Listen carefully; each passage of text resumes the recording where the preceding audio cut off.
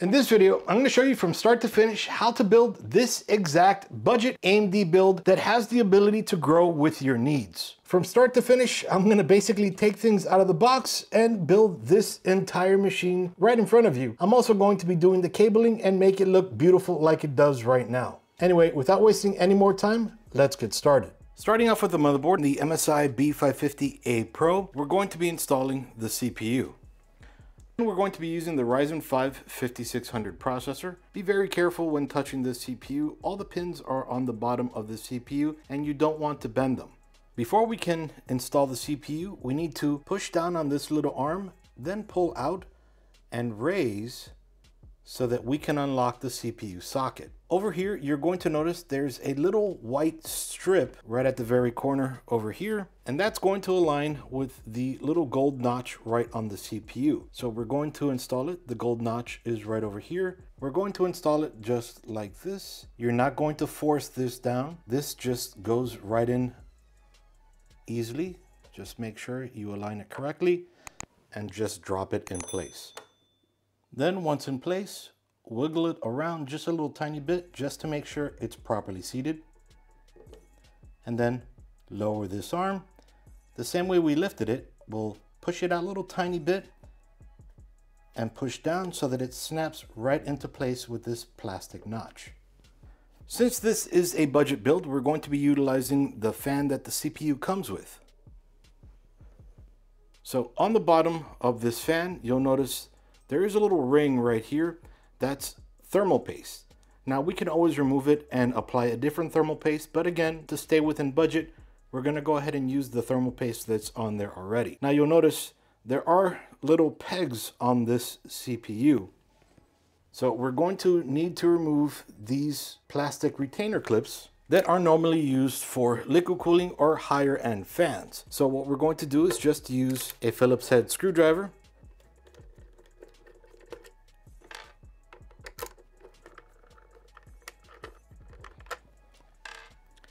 And I highly recommend keeping this and the screws inside of the motherboard box. That way you don't lose them. You never know when you may need them again.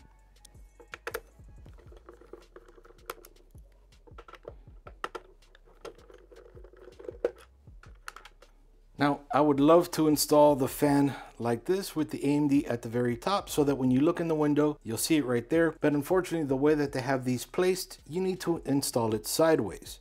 We're going to go ahead and install it this way. That way we stay in line with this text, just to me more aesthetically pleasing. And then we're just going to place it right over these holes.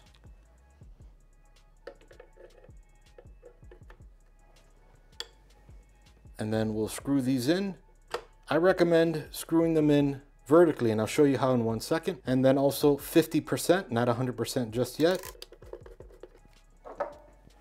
So then vertically across the CPU right over here, we'll screw this one in also 50%. And then this being the last one, we'll do this 100% and then we'll fill in the rest.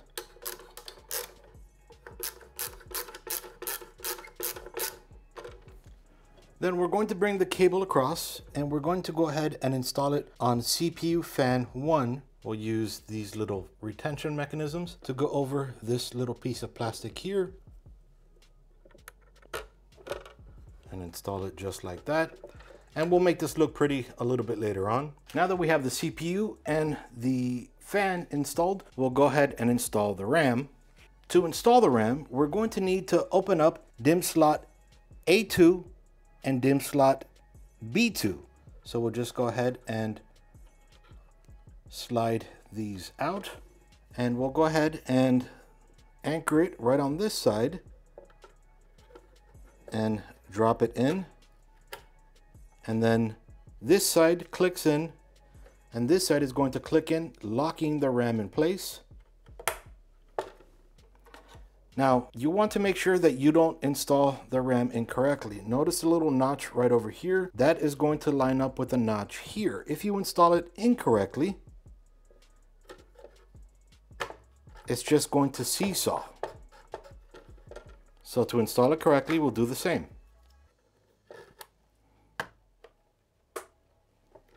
now we've just installed 16 gigs of RAM. Now let's go ahead and install the M.2 SSD.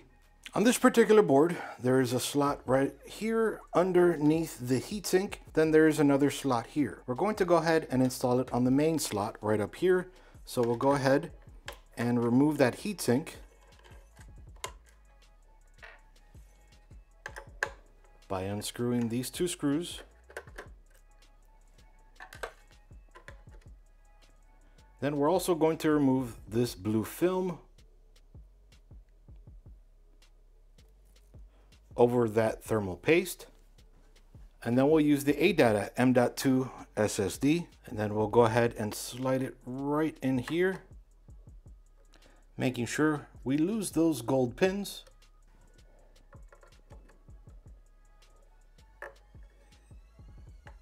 In order to secure that M.2 SSD, the motherboard brings these three little screws. We're going to go ahead and use one of them. Make sure to put the rest away just in case. So we'll hold it down, and then we'll screw that M.2 SSD down. Once that's screwed in place, we'll go ahead and place that heatsink right back over here. And make sure you put it nicely because that thermal paste will try to stick to that M.2 already. And we'll drop the screws right in place.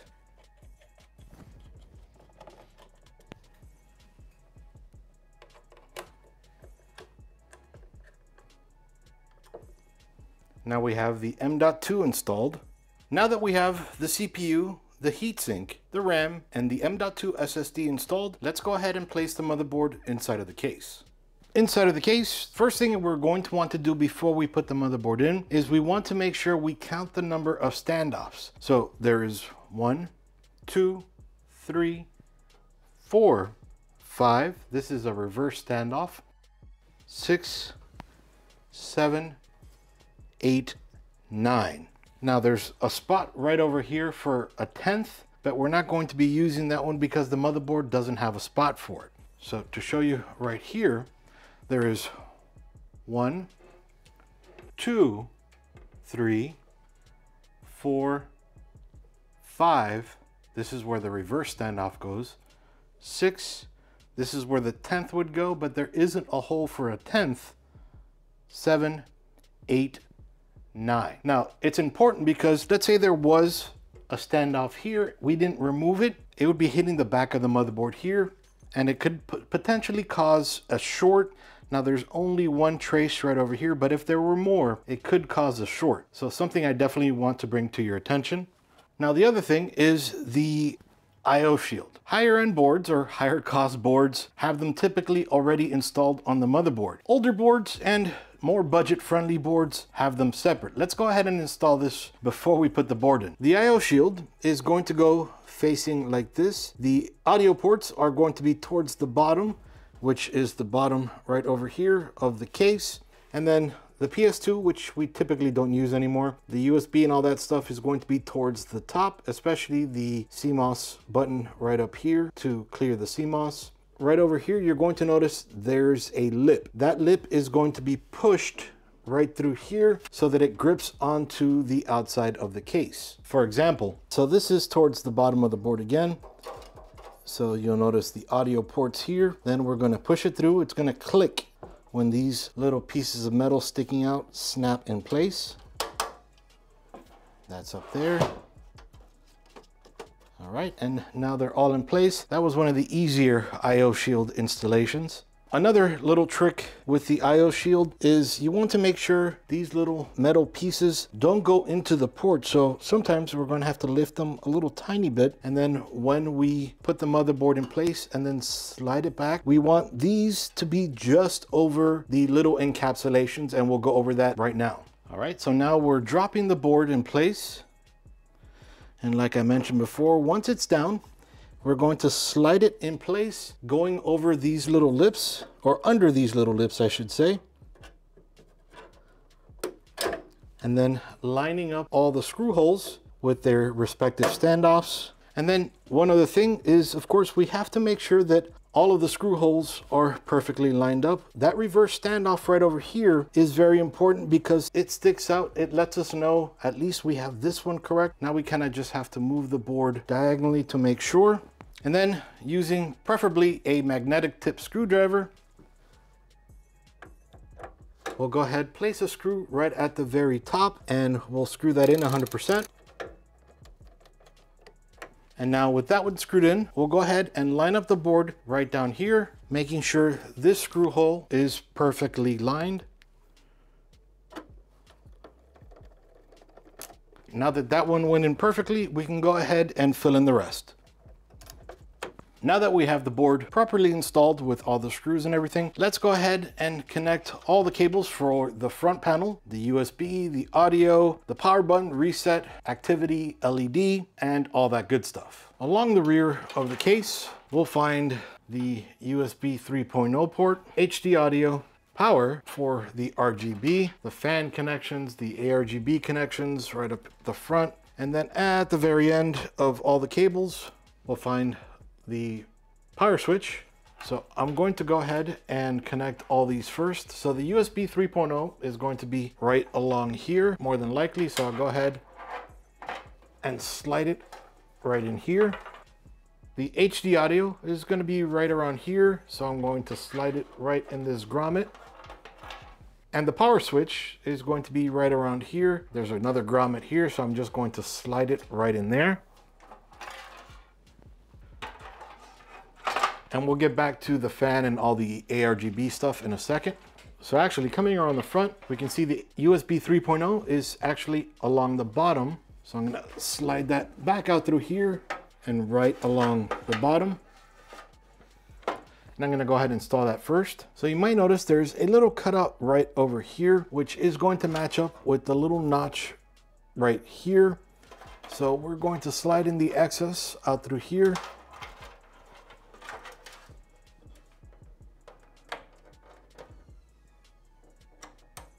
And go ahead and slide that right into place. Easily installed. Now this doesn't have the markings as to what JFP1 is, and this would be where the power reset and all that good stuff is. So we're going to have to look into the manual. On this particular case though, there is only the power switch. You'll notice in the manual, it shows that these top two are the power switch. And there's no polarization, so you could plug it in this way or this way. Doesn't really matter, so I'll do it text facing up. And then I'll slide the excess through here and we're done there. For HD audio, that's right over here under J Audio 1. You'll notice there's a missing port right over here. It's kind of blanked out. And then right over here, there's also a missing port. A little hard to read it, but now we'll go ahead and just slide that in. That tells us how to plug it in. All right, and just make sure you have it on all 9 of the connections. It might feel like it's properly plugged in, but it may not be. So you might want to take a look into that. You want to make sure to plug in the rear fan. The cable is going to come through here. So we can plug it right over here under SysFan 1 or SysFan 2. Then there is a extender right over here where we can plug other fans into. All right, so then we'll go ahead and plug that in right over here. And we'll slide in all the access through the top over here and that extender as well. Now, depending on your board, you may or may not have ARGB ports. This board has it as Rainbow 2. So we'll go ahead and connect this right over here. There's 3. That missing pin right over here is going to go towards the back. And the same way, especially if there's only one port, we're going to be using this right over here to plug in the front ARGB fans. So we'll slide it right at the very top over here so we can join those fans. And again, all the excess, we'll slide it right through there just to hide it, to make it look prettier. But we'll make it look prettier a little bit later on. Now, since we've already used this case, we have 2 open slots right over here for the graphics card. And we want to make sure that we unlock the PCIe slot so that we can put the card in. So just easily push this back and you'll hear a little click as well when we slide the card in, and it'll click right back up, locking the card. Okay, so then we'll grab the card, and then first off, we'll push these 2 metal pieces right through the rear of the case. Right over here between the motherboard and the outside of the case, there's two little notches where those two pieces of metal stick out through. And now we'll go ahead and we'll make sure we'll get these gold fingers into the PCIe slot. And again, make sure when I push it in, you look right back here. Okay, and now I'm gonna push it through and that's going to lock in place. It was quick, but you may have noticed it. And now we'll screw in the graphics card. Coming around the back, they're a little hard to notice, but these two black metal pieces sticking out just like that, they look very similar to these right over here because that's where the PCIe slot covers are as well. Then up at the front, where we have these two fans, we'll have 4 cables. 2 cables for fans right over here, and then extensions for those fans, and then 2 more cables for ARGB connections for those fans, and then a way to extend them as well. So we have this rear fan already connected to one. Then we have another one right over here, but we will need to continue to use that ARGB port that we use, the J Rainbow, to connect these fans as well. So coming back over here, connect one fan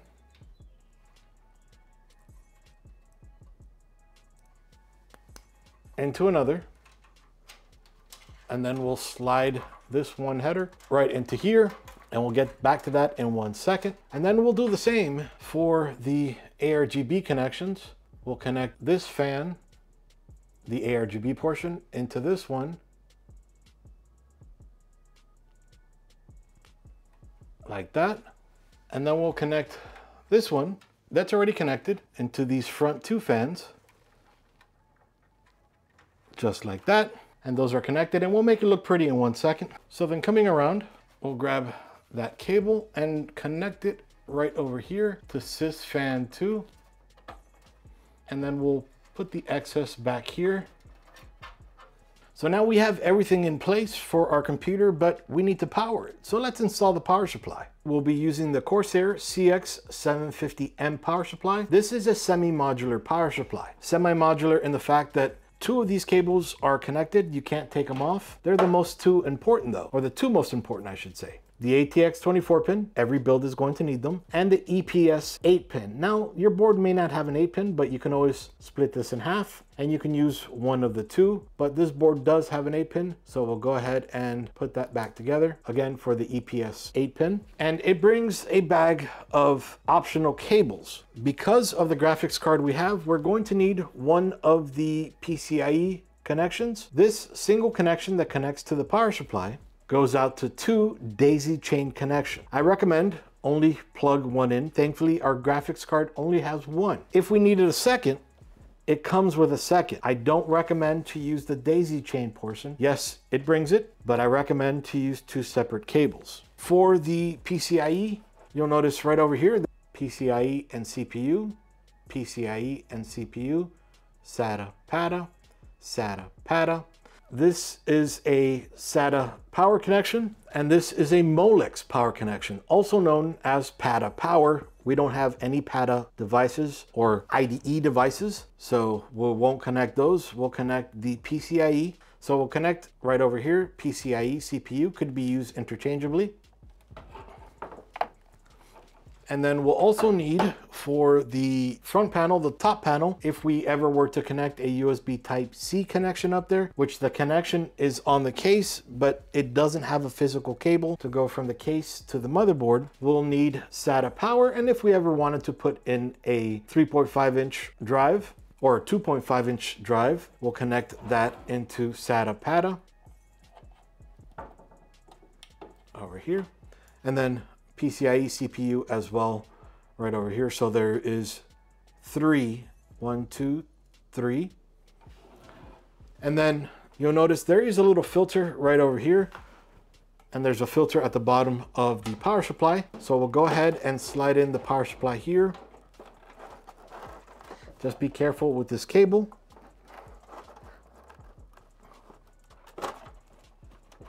Okay, then line up the screw holes over here. And even though there is 4 screw holes, they only include 3 screws. So yeah, I'll go ahead and plug in the 3. All right, now with the power cables, the 8-pin EPS connection is going to go along the top, so I'll just stage it there for right now. We'll come back to it in 1 second. The ATX 24-pin is going to go along over here, so I'll slide it over here for now. The Molex will stay along the front down here, where there's also a tray for a 3.5-inch drive. And then the PCIe cable will go either sideways through here or right through here. I'll go ahead and install it right along the bottom, and we can make a correction later if we need to. So then here is that 8-pin cable, and it's going to connect to right over here. Since we don't have a whole lot of space, my hand will be in the way, sorry. And now that that's in, pull it out to make it a little nicer. And then for the ATX connection, the 24-pin will be right over here. You'll notice there's a little mechanism here to lock it in place, and that little latch is right over here on the outside, so we'll go ahead and connect it just like that. On the bottom, we'll go ahead and pull this cable through here, and now we'll connect that 8-pin right over here. You'll notice on the 6+2, which when combined is 8 pins, there's a little locking mechanism right over here as well. And the latch is on the bottom. So we'll go ahead and connect that right in here. You'll see that little latch right here, and see that lock in place. And it click. And you heard that little click. That was the latch locking the cable in place. As it is, everything is connected. Everything will work. It just looks hideous, horrendous. I'm gonna go ahead and clean everything up now. And we're going to do it in fast forward because everybody's style is going to be a little different. So let's go ahead and start that now.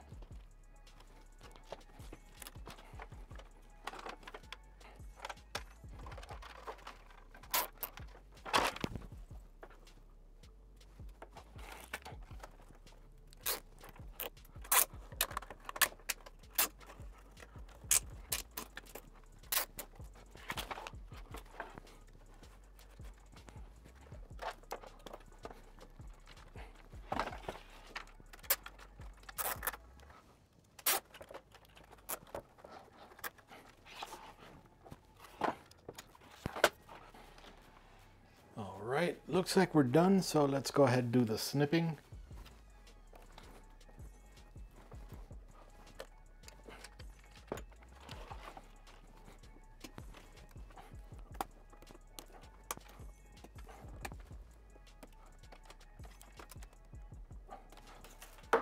There's a little more I forgot to make it look pretty. Some up here and down here, so 1 sec.